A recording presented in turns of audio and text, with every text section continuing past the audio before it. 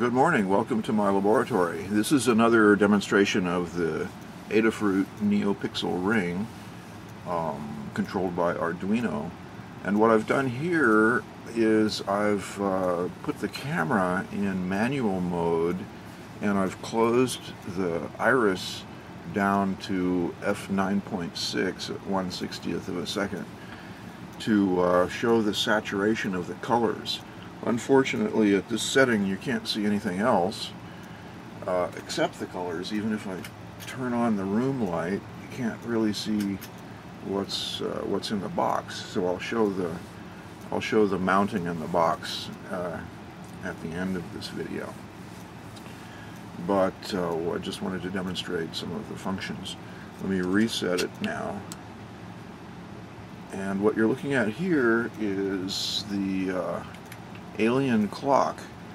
We need to reform our time to powers of 2, to binary time, rather than using our ancient divide by 12, divide by 60 system. So here we have 16 pixels. The red dot is going around approximately once per second. The green dot is the new minute of 16 seconds, and the purple dot then is the new hour of 16 times 16, or 256 seconds. And you can see that the clock program is tracking out those minutes and seconds perfectly fine. When the purple dot moves all the way around once, there is a yellow dot that will come off of the high 16 dot and follow that around. So we actually have 4 traveling hands and 1 high noon marker plus the blue background. And I can control the brightness of those pixels by varying a potentiometer setting until the thing is so bright that it washes out the saturation, or I can turn it down to where we have just the moving hands being shown with minimal background. Okay. And then I have another potentiometer on the thing programmed to allow me to change what the display is doing. This is just the demonstration program that comes with the Adafruit NeoPixel Ring Arduino library. This is the strand test program running right now, showing the rainbow swirlings and some other features of the NeoPixel Ring just by itself. And the subroutines in the strand test program allow you to learn what kinds of commands in C and Arduino language control the ring. So the demonstrations that I'm using are making heavy use of the functions that are programmed into this original strand test demonstration. And let's go to another demo. Let's see, this is back to the clock. Turn the brightness down a little bit.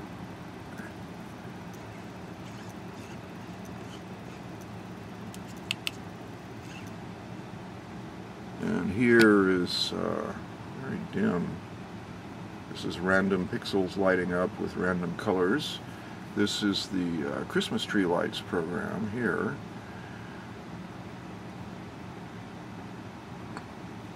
And once again, the brightness is adjustable by a potentiometer. That's pretty bright there.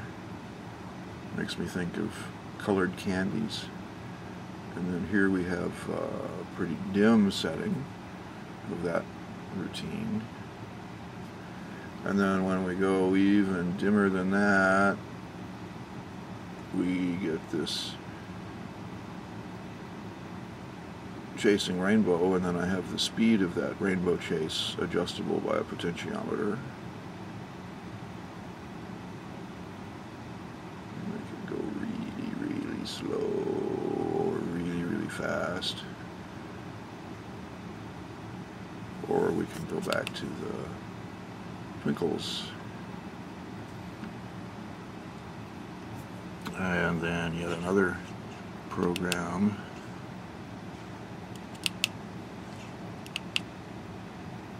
This one is the LED position indicator.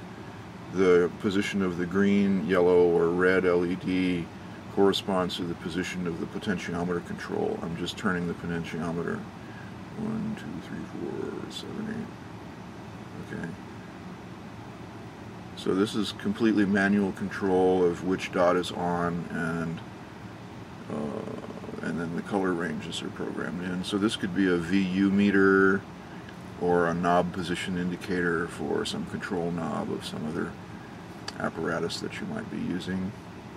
Any variable voltage can be used to control the display to make it do all kinds of neat things. High volume, spinal tap volume, lower volume, mellow volume.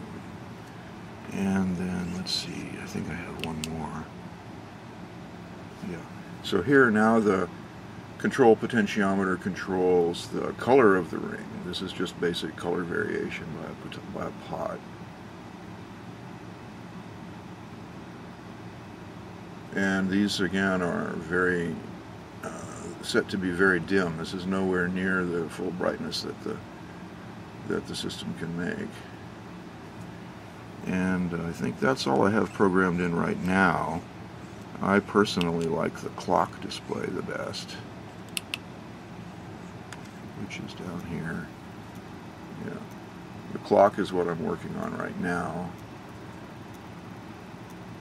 I have a 24 pixel ring coming so that it'll make a lot more sense with our normal time and our normal 24-hour, 24-hour time displays.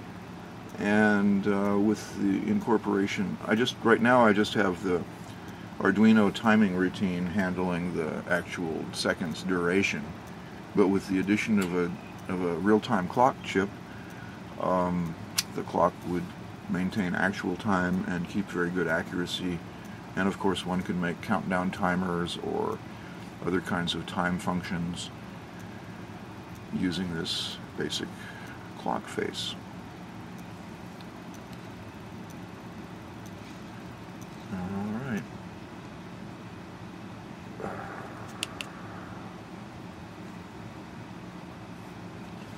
And the way that I'm controlling the different program segments with a 10-turn potentiometer is by using the while statement. I use a while statement to read an analog potentiometer, and then I do say while analog read potentiometer is less than 200, run this program, while analog read potentiometer is greater than a certain number, run that program. And by using separate while segments in the program, all keyed to the position of one 10-turn potentiometer, I can control 10 or even 15 or 20 different program segments within the main loop segment of the Arduino sketch to have the system run all kinds of different programs. Alright, thank you for watching. Oh, yes, I wanted to show you the box. So if I go back to auto on the camera, now this is the little box that I built for the thing. So this 10-turn potentiometer with a turn counting knob on there is controlling the program segments, and then this potentiometer controls the various settings within the program segment, like the speed or the color or the position or things like that. And then this is a reset button for the Arduino.